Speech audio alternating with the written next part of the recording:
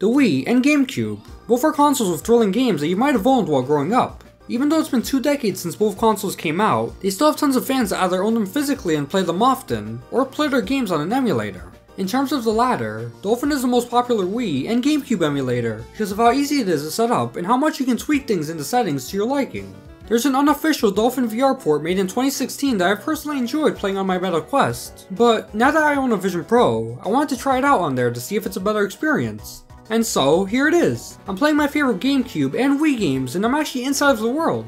To play, I'm using ALVR, a remote desktop app on the Vision Pro that lets me stream PC VR to my headset. Alongside that, I'm using an Xbox controller to move the character around and access menus. Compared to my last video about ALVR, image quality has improved quite a bit, and it means I can play a game like Super Mario Sunshine and it'll look crisp around me. And that's also thanks to the almost 4K displays in this headset. That's another great thing about Dolphin. You can upscale the internal resolution and bump everything up to 5K, and there definitely is a clear difference. I also think it's cool that you can still see your hands and your entire arms while playing, so you can reach out to the world around you, which is fun. Of course, you can disable your hands in the ALVR settings if it becomes too distracting, but I personally keep it on since it makes the dark void less scary when playing.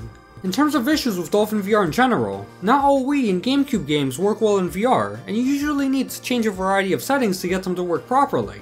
Motion sickness is also an issue, even for someone like me who's used VR since 2016. I felt this the most in Metroid Prime, a first-person game that made me feel a bit queasy after playing for a bit. Thankfully, there are settings in DolphinVR to reduce motion sickness. Leave your thoughts in the comment section down below, and make sure to subscribe for more content like this one. Thanks for watching, I hope you enjoyed, and take care.